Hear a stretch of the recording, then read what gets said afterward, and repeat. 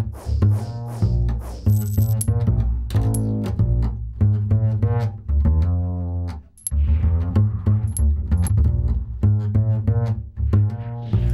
everyone, I'm Jen from GoBankingRates.com. Today I'm going to be discussing the benefits and the process of depositing your check online through a mobile app. A lot of my friends have asked me, Jen, is it really worth it to use mobile banking apps? To that I say yes. For one thing, it's free, and another thing, you don't have to stand in lines for long periods of time, and it's easy to use. So let me go ahead and walk you through the process now. Here's what you'll need to start using Chase Quick Deposit. First, set up a Chase online account through your personal computer. The second step is to have your smartphone handy. Either an iPhone or Android phone will suffice. Third, download the Chase mobile app on your phone.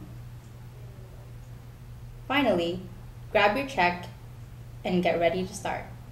Now that you have the Chase app installed, tap the icon to get started.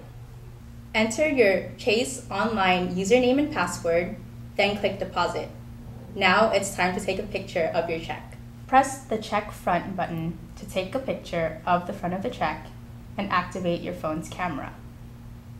Turn the phone over and position the camera so that the entire check is within the borders of the box shown on the screen. When you're ready to take a picture, click the camera button on the phone.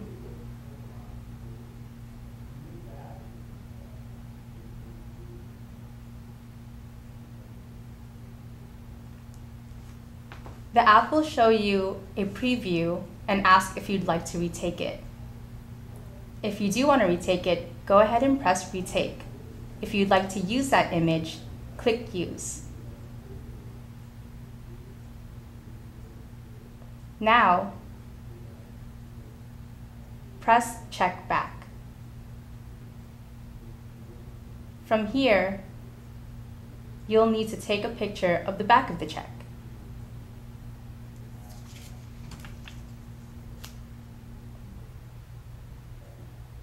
Before taking a picture, make sure that the check is fully endorsed, and again, that the check remains within the border of the screen's box.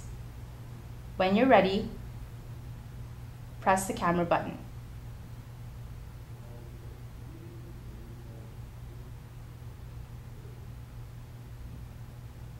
If you're satisfied with the image, go ahead and click Use, or you can retake the image again.